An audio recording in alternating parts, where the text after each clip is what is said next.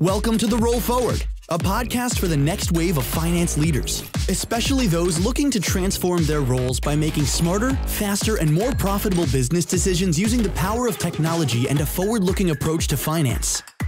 Listen in to learn how to get out of the back office trenches and become a more strategic partner within your organization. Hello and welcome to another episode of the Roll Forward podcast. My name is Joe Michalowski, and this episode is brought to you by Mosaic, a strategic finance platform that transforms the way business gets done.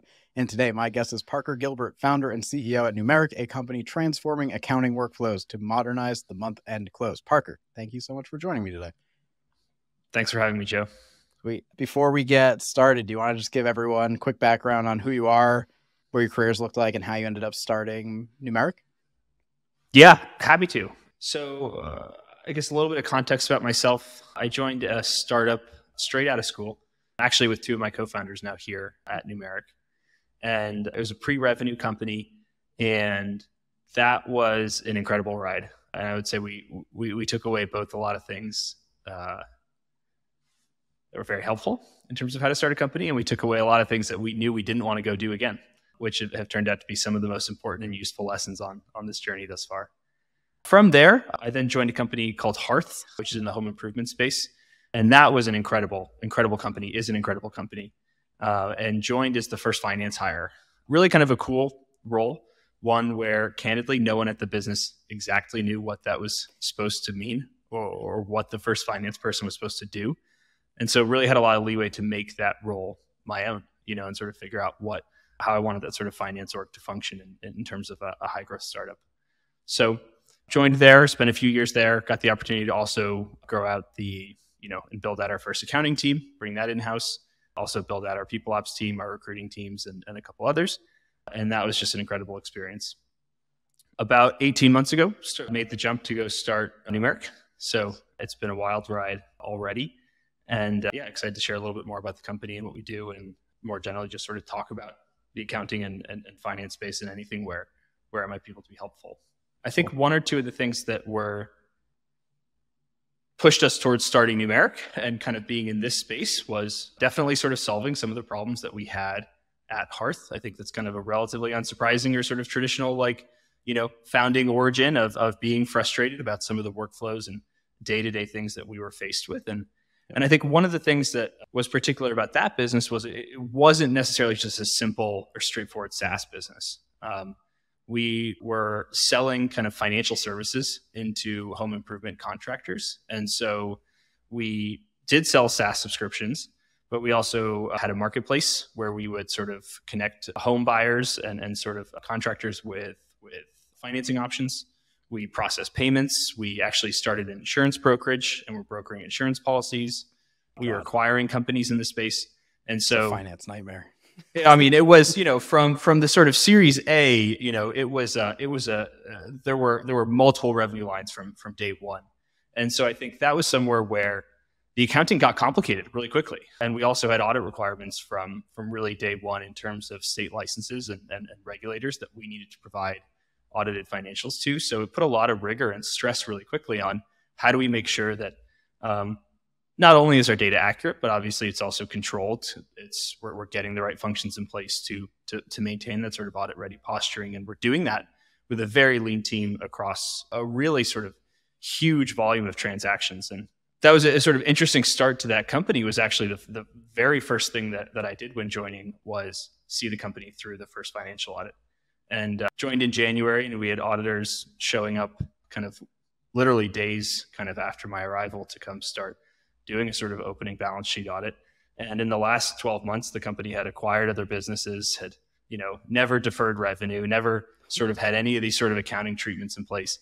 And also, candidly, I didn't come from an accounting background. So that was this sort of, crash course in how do we go from really a cold start to ensuring that these sort of processes and controls are in place. And so as we sort of were looking at and sort of scaling some of our businesses, we faced a lot of the same challenges that I think a lot of kind of high growth businesses did, but we also ran really headfirst into the wall of really sort of more complex kind of accounting workflows and treatments that felt like a sort of really compelling space for us to go start a company and for us to go help other companies kind of improve their processes too. Wow. It gives me a headache just thinking about all the work that you had to put in on the accounting side, and to not have an accounting background specifically, a crash course is probably an understatement. And yeah, I mean, the first question I want to ask is really based on kind of the mission statement as I sort of understand it, or the vision for Numeric, and it's kind of modernizing or facilitating like the next gen close process for accounting. Can you just explain what you mean by like the modern close process? How does it differ from kind of the traditional one, and what are you kind of driving toward as Numeric? Yeah, I would say before we jump into that, I would say I feel like I owe a sort of a shout out or sort of like huge sense of gratitude to our first audit team we worked with at Hearth, because they were just the most insanely patient people with me. And, I would literally show up and I'd ask the question most mornings of like, okay, what do you guys need tomorrow? How do I stay one step ahead of you to make sure that you guys are productive and have the things you need? And, I would inevitably leave the room being like, what the hell is software capitalization? And then, I would sort of stay up all night and come back the next morning and, have sort of our first pass at sort of what our, software capitalization policy would be. And they were an incredibly fun group to work with. So fun auditors. I don't know, whoever the people are on this team, good for y'all, because I'm not sure fun and auditors comes up that often. So good for them. Really nailed it. No, I think, I'm incredibly appreciative of them. And I think my eagerness to learn was, I think they appreciated the fact that I was going to go run into this sort of head first and do everything in my grasp to get through it. But yeah, it was an incredible learning curve, but also a point in time where I don't think I've really ever worked harder since then in terms of just how much it took to get through that. Yeah. So I think in terms of, so your question was about, what do we do, right? Like what's the point kind of the vision? Like if you're modernizing the month end close, what's like the before state versus the after state? You notice all these problems, and where are we trying to get to with the help of great software like Numeric? Totally. So I think I think as you think about the sort of month end close, there's a lot of the sort of first pieces are the things we're just talking about, right? Which are, how do you implement flows and sort of process to ensure that everything's done as part of the close? How do you ensure your sort of ongoing audit ready posturing, and really sort of map your workflows to ensure that you're kind of doing those as efficiently while getting all the sort of I's dotted and T's crossed that you need to do. I think where we've sort of seen, and I'd be curious to get your perspective on this too from the Mosaic side of things, is the demands on sort of both finance and accounting functions have really been changing.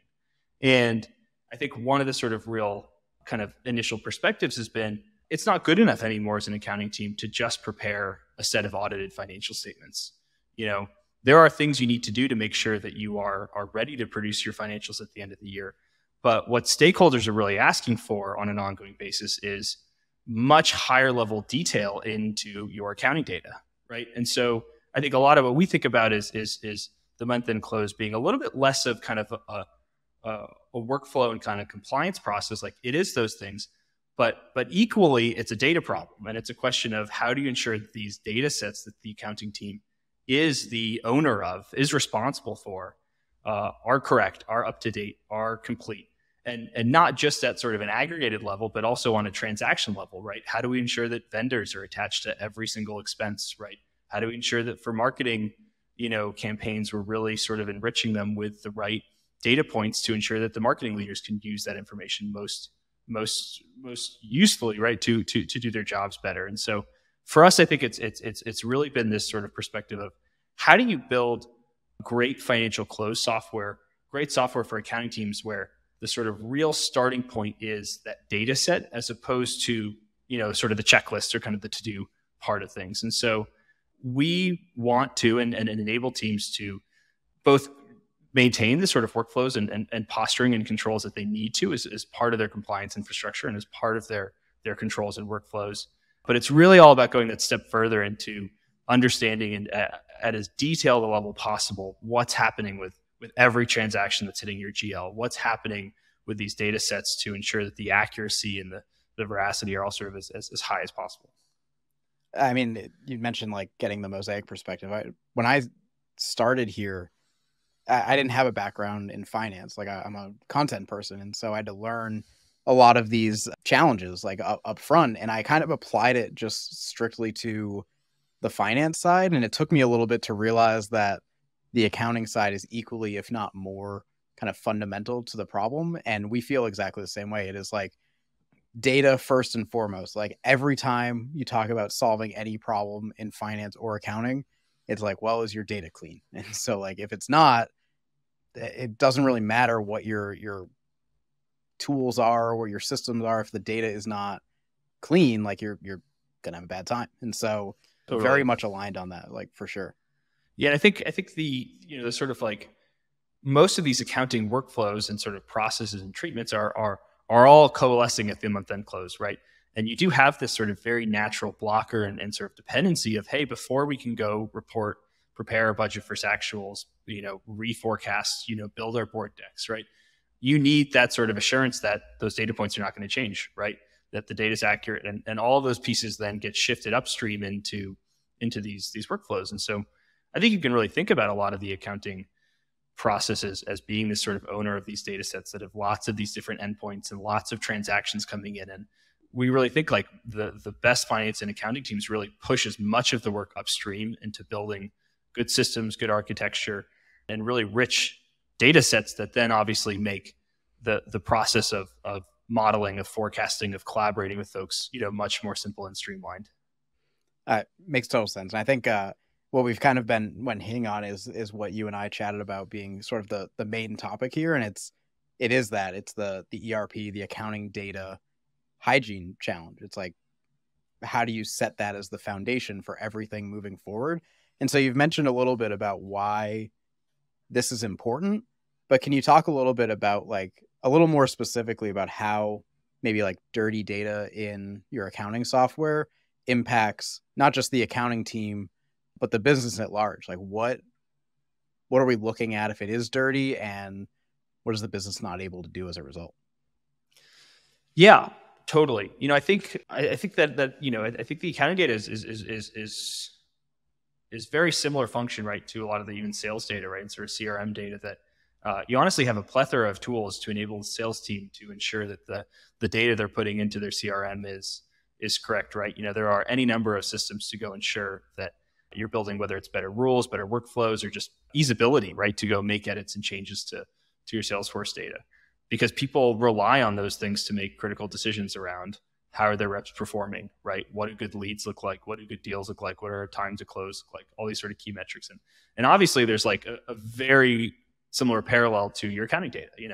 We want to be answering these questions. Some of them we care about sort of monthly or quarterly metrics. Others we care about more real time or sort of daily snapshots. And so if that data isn't correct, you're on bad footing, right, to go make good decisions about your business. And also just really sort of starting to give people real confidence challenges in terms of not being able to trust the underlying data or sort of perspective of what they're being told from their team, especially if it's changing or sort of not proving kind of over time to be accurate. I think the place that is particularly challenging is accounting teams are coalescing all these different data sets into their GL from the various transaction systems that they're using to push and pull data sets, right? So whether it's your billing system, whether it's your payroll system, whether it's your spend management system, or any number, right? Equity, leases, the list kind of goes on and on and on as business gets more complex. You have this really sort of challenge of managing just this huge schema of different data sets and collecting them all together. I think one of the things that is the place that teams always really start with is like, okay, well, how do we understand what our business partners want to do in the first place, right? And so I think it's a little bit of a hard question to answer, just like, what does it constrict your business from just doing, period, right? The question is like, what are your business leaders trying to accomplish, right? What are their goals? What are their metrics? What are they waking up every day and thinking about? And then kind of walking back into, okay, well, how can your accounting data and financial data better inform that? And that comes up all the time, right? And we see companies, we've worked with companies that have gone through huge maturation processes from, not having vendor data in their ERP to doing the work over what has sometimes taken months to then get to a point where they can now produce spend reporting for every one of their department heads, right? About kind of the vendors that they own and who are they responsible for and how are they being allocated. And that work intrinsically just needs to be pushed back upstream into these accounting systems and into the right source of truth, in order to then be managed in a sort of scalable and repeatable and sort of trustworthy manner. It makes so much sense. The parallels between what you all are doing on the accounting side and what what we care about at Mosaic on the more like FP&A finance side. It's so correlated, like it's completely tied together. And so I love hearing about this, but we kind of talk about strategic finance, and like it kind of encompasses the accounting side as well. But I talked to another podcast guest once, and like we talked about like strategic accounting. And so kind of my follow-up question is like, how does accounting take more ownership of this data set? Like in the past, like maybe they were just seen as kind of like the back office, like get those reports out the door. What's like the mindset shift that they need to go through, or even like what are the processes they need to go through to actually take ownership of that data and turn it into what you're talking about?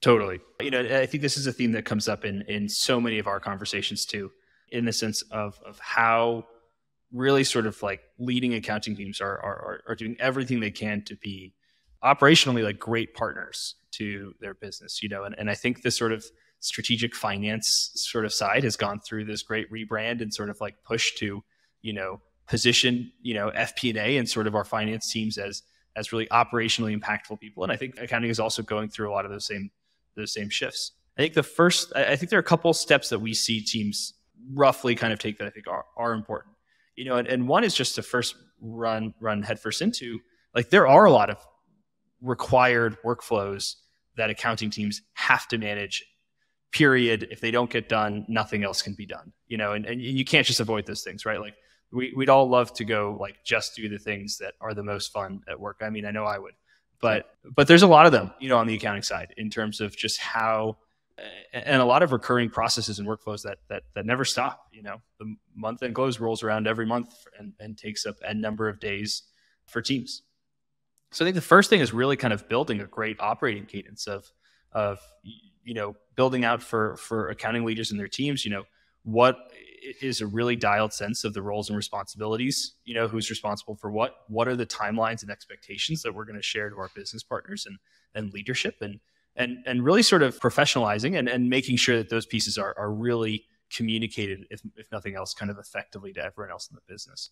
Because only once you get that part right can you then really start to drive into the next set of questions of, okay, now how do we go provide the sort of utility and value that we want to go build these sort of strategic relationships with? And I think probably somewhat similar to the finance side of things, a lot of it is next sort of foundationally in going out and actually building those relationships, right? And getting time with different stakeholders to understand where are the places where we can improve their life, right? And again, so much of these pieces, maybe they do come through finance sometimes, but I think a lot of times they come directly around, speaking from firsthand experience, our accounting team would spend a huge amount of time with the marketing team, at our last company.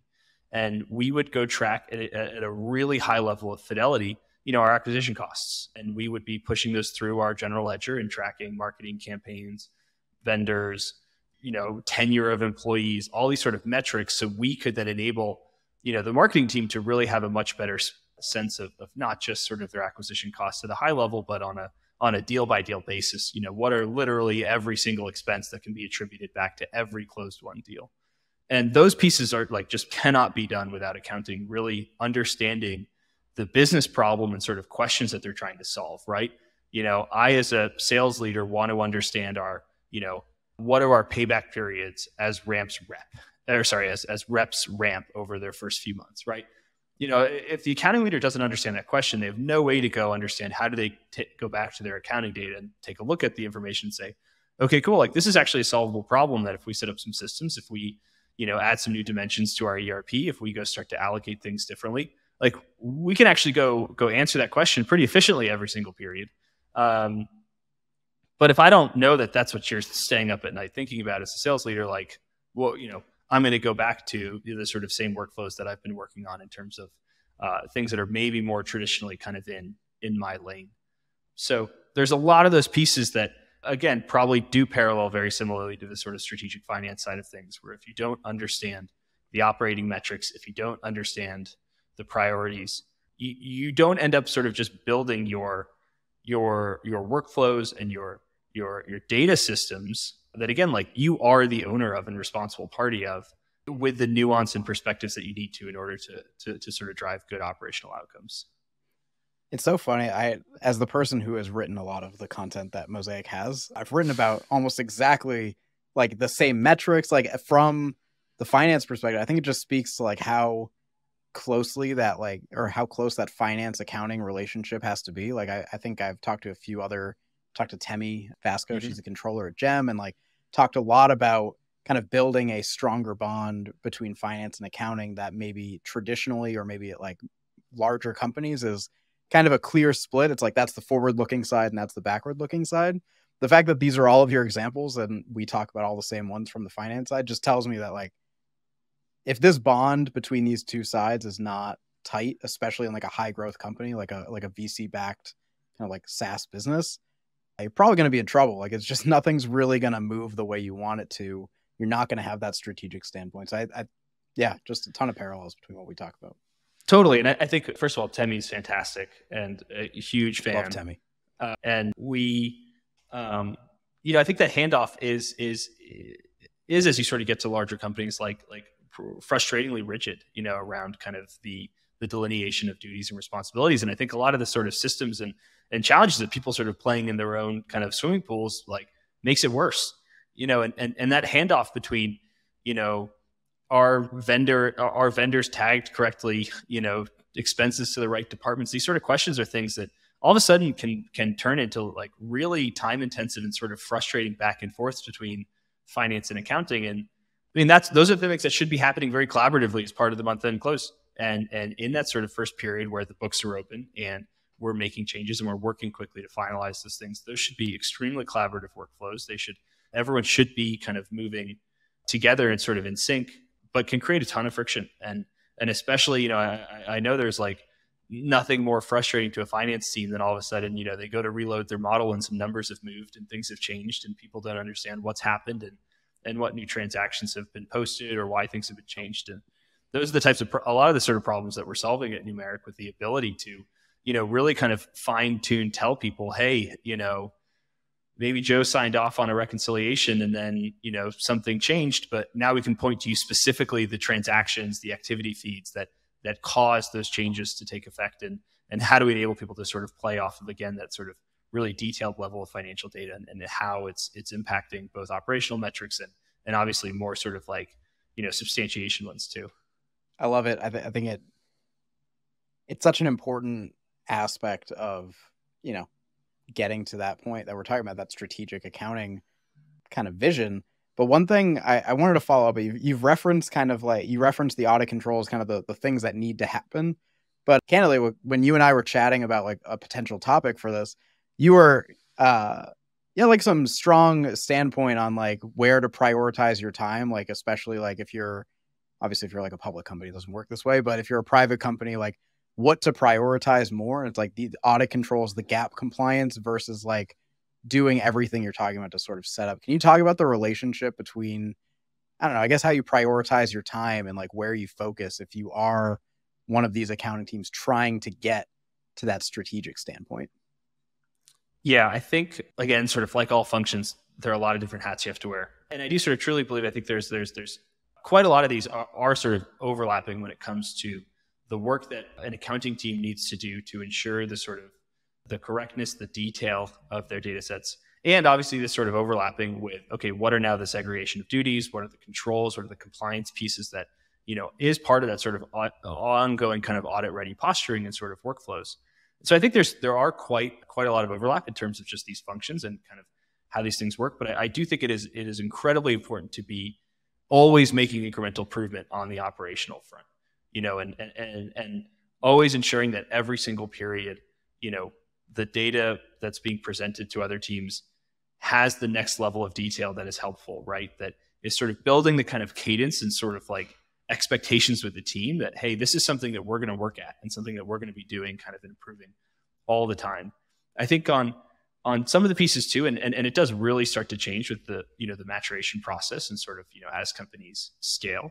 But it's really important to, I think, to sort of try and set that expectation as a business partner that these are the goals you're trying to shoot for. And it also makes getting the resources then to go sort of do your job candidly as an accounting team much more straightforward as you kind of build out that posturing. There are these sort of flywheels that come into effect, which is, let me show you what I can do for you. And then, next month, let me ask for another accountant so we can do twice as much of it, And so I think, as you sort of can build reasons why you're having that positive impact on the business and not fulfilling just necessarily only a sort of core requirement, but going beyond that, it builds the sort of case for resources and sort of scaling the operations.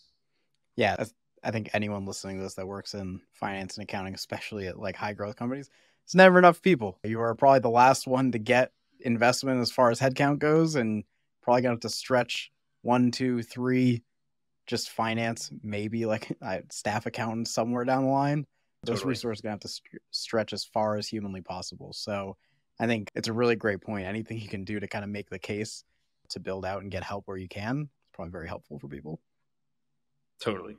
I think so. I'm going to sit up in my chair because I think that there's always a point in one of these podcasts, because I try to make them as like practical or actionable as possible. I have a good handle now on like where you stand as far as what the vision is for being a more strategic accounting like function, being a business partner, the importance of having your data, your workflows in place. I want to go a little bit deeper because we have prospects that show up all the time and they say, oh, well, my ERP is a mess. Like my QuickBooks or my NetSuite, it's really messy. Like, I don't know if I'm going to get the value out of my data if I have, a tool in place to kind of get analysis done. And so Totally. What I want to talk about is like the how of cleaning it up. So if you're somebody who says, my ERP is a mess and you need to clean it up, or somebody, as you did at Hearth, like, okay, auditors are here, I got to clean all this up now because I just have to run into it. First off, like, where do you start? Like, okay, my ERP is a mess. Like, great. What's my first step? What do I need to do? Yeah, it's a great question. And I think the first thing that I would sort of highlight at a really high level is this should be something that's iterative, and It shouldn't be something that is sort of viewed as a project of like, we're going to go from having data that's a mess to data that's perfect. It's just like the world doesn't work that way, and nor does it need to, right? And so again, I think sort of getting into a mindset, which is, what is the most important things that we can start to chip away at, and where can we go start to make incremental improvement in terms of how we are improving the sort of data quality and hygiene in systems, I think is super important. And it's way easier to go fix one thing in the first month than it is to try and fix 6 and then actually not sufficiently get any of them far enough along to have made any difference, right?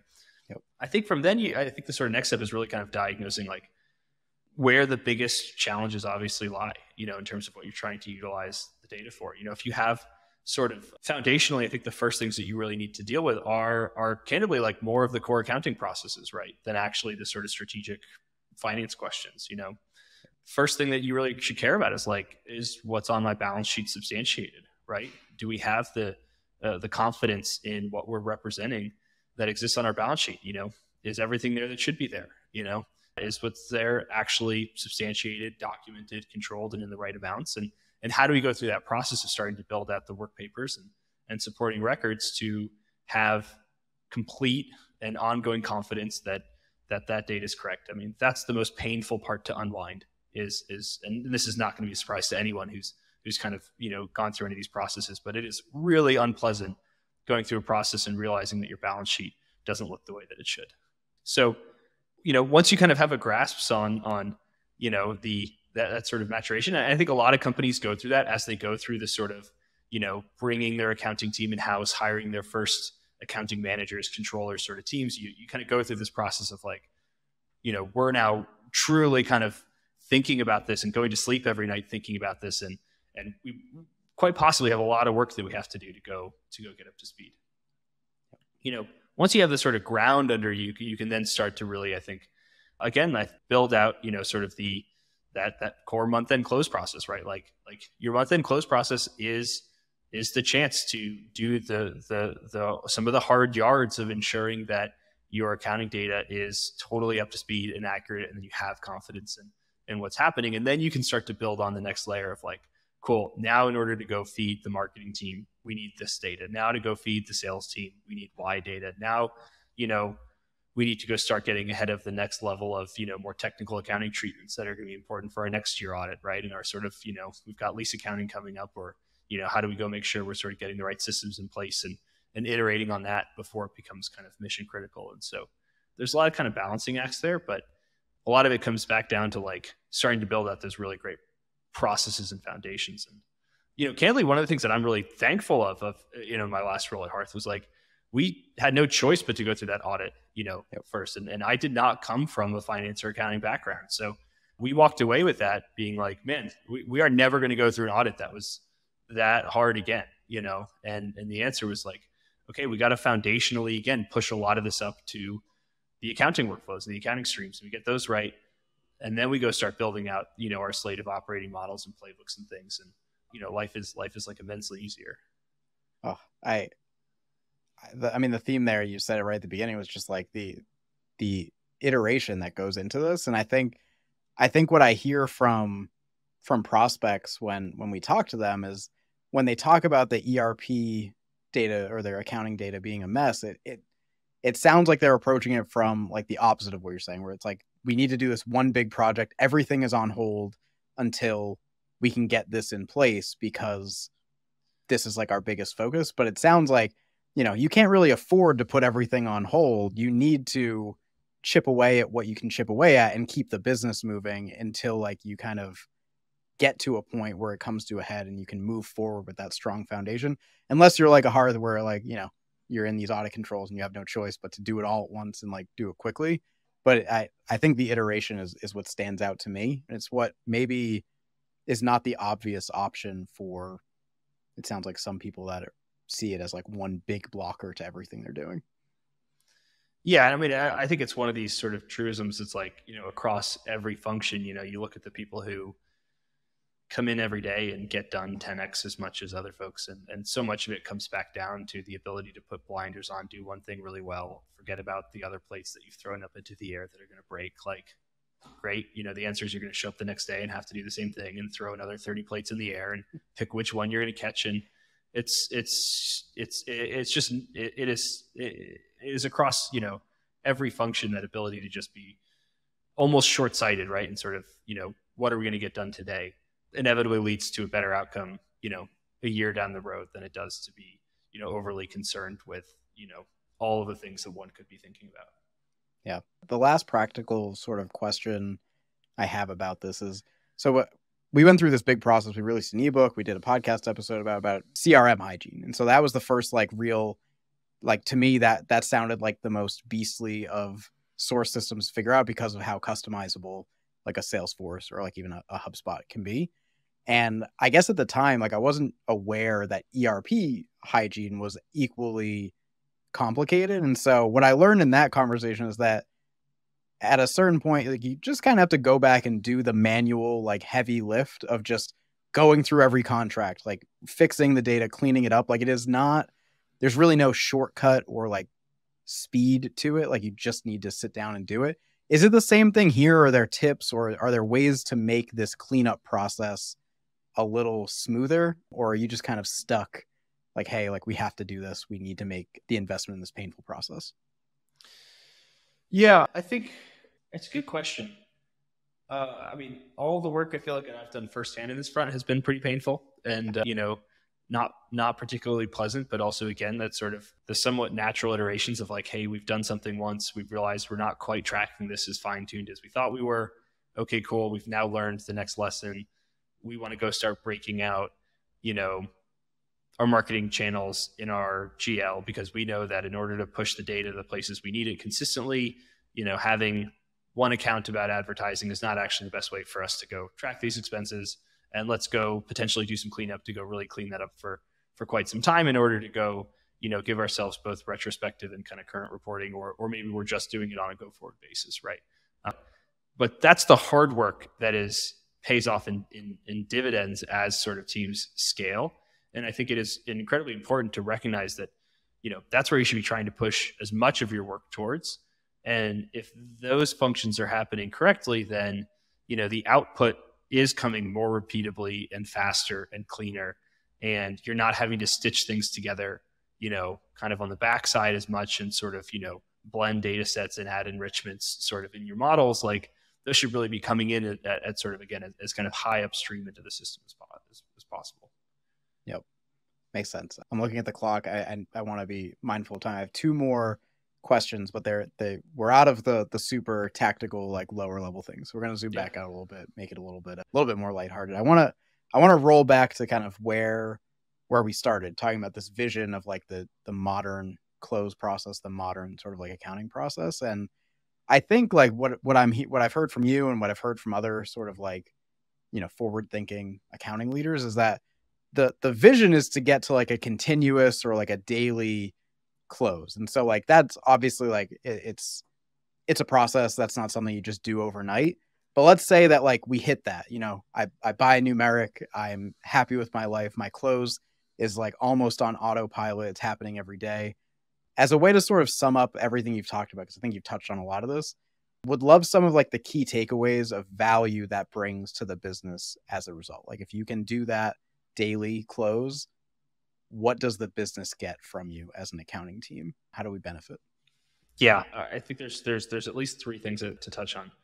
One, so many of these operational decisions should be happening with more input from the accounting team and from the places where, we have real confidence that things with the dollar sign are being counted correctly and sort of, kind of processed. And so, if you're not kind of moving quickly enough and understanding what are some of those more real-time continuous decisions that are not happening on, a sort of clean period by period basis, which is sometimes, but not always, sort of the way business decisions work, you're going to start getting carved more and more out of the loop of like, how do those processes happen? And they start to happen in BI tools and with, again, other people now stitching together data sets. And so like my philosophy would be like, you want to get yourself in the mix and you want to be pushing yourself into the world where you are on a day-to-day really kind of being impactful. There's some businesses where that's like just absolutely necessary and teams have no alternatives. So I think a good example of this was I was talking to a controller last week who was sharing about how they're in the e-commerce world and they unsurprisingly run these big Black Friday events and sort of sales. And depending on the volume that they've sold on Black Friday directly influences their discounts for Cyber Monday. So they will sort of over that weekend go assess what their inventory is, what volume they've moved, what their goals are for Cyber Monday, and then they'll go actually change the percent discounts and the promotions that they're running. And those are the sorts of things that in every business there are these sort of questions like, in SaaS businesses, a lot of the time it is on marketing spend and sort of how are we fine tuning our ad spend on a daily basis to understand, are we going to hit our sales goals and what are our, sort of, payback periods and acquisition costs looking like? And all of a sudden, oh no, Facebook, ads have gone up 3x in the last, week. And now we have to really go do some math to understand, okay, well, that cohort's now going to play out differently than expected. Let's go tailor the next one. So, a lot of those pieces, they should be hitting the accounting process. And those are the sort of key decisions and sort of ongoing pieces that a continuous close and more continuous accounting can really drive teams to. I think the last and third point I would flag is there is just also a level of improving the day-to-day workflows and like experience of being at a company and your ability to smooth out a lot of that curve of like, at the beginning of the month, hey, we have to go do all of this work and people are working overtime and are tired and stressed. And, the CFO and the CEO are breathing down people's neck to understand how much did we burn last month? What are our bookings coming in at? Those are really high pressure and stressful, intense periods. And it's the ability for teams to pull more of that work forward, to get more into daily, weekly closes where they're managing more of their kind of workflows and accounting on an ongoing basis, leads to just a better employee experience, almost certainly. And so those are things that are maybe less like, quantifiable towards, kind of the business outcomes, but in terms of getting talent, keeping talent, retaining talent are really impactful. Yeah, that last point, I had Lauren Barr from Occupier on. She's VP of Finance, but is a CPA. And the big thing she wanted to talk about was that, accounting as a profession is just kind of like dying. There's just not a lot of people raising their hand to be accountants right now. And, to your point, it's, not very, it's a thankless job at times and it's a stressful one. And so yeah, I mean, if you can get to a point where you can achieve this level of strategic thinking and kind of strategic value, yeah, maybe that uptick goes back in the right direction for accounting. So I think it's a great point. Yeah, maybe not quantifiable, but an important point nonetheless. Yeah. All right, I have one more question for you. It is not related to anything we've talked about so far, but we ask everyone that comes on. It's just very high level. What is one thing you know now that you wish you knew when you started your career in finance? I would sort of apply this more broadly to not necessarily just finance, but I think one of the things that I know is a lesson I learned hard myself, and I've seen others as well, is how do you best kind of communicate to other people kind of your work and give people the best visibility into what you're doing.